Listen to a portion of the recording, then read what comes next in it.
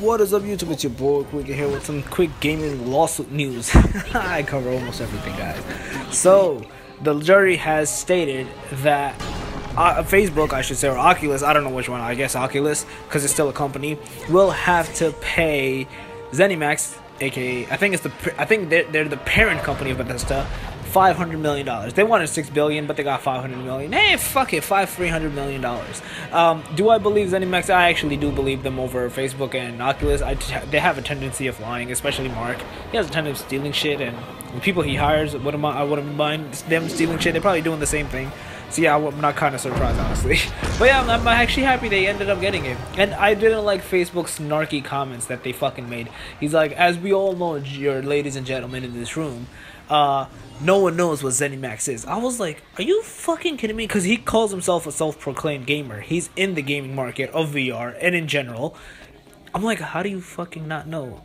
You have to know Fallout or the Elder Scrolls or Skyrim. Like, there's no fucking way that you don't know. Shut the fuck up, Mark. Don't lie. Your snarky comments will not help you win a lawsuit and get the fuck out of here. Just because the jury might not know because they're not gamers doesn't mean you don't fucking know, you fucking liar.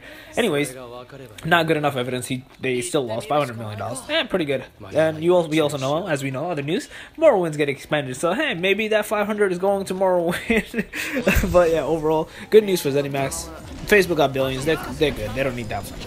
Gaming companies some have billions, like Rockstar and whatnot, like Take-Two, I guess, and a couple other, EA probably, Activision probably. I'm trying to think of like very big companies, but yeah, it's a big market. But yeah, like everyone has like a little bit of the share of the market of the pie. So yeah, but guys, let me know your thoughts below. What do you guys think about this lawsuit and the conclusion that came out of it? Let me know your thoughts in the comment section below. But hey, if you like the video, give it a thumbs up. It helps a lot. If you're new, make sure you subscribe. Besides that, Quickie out.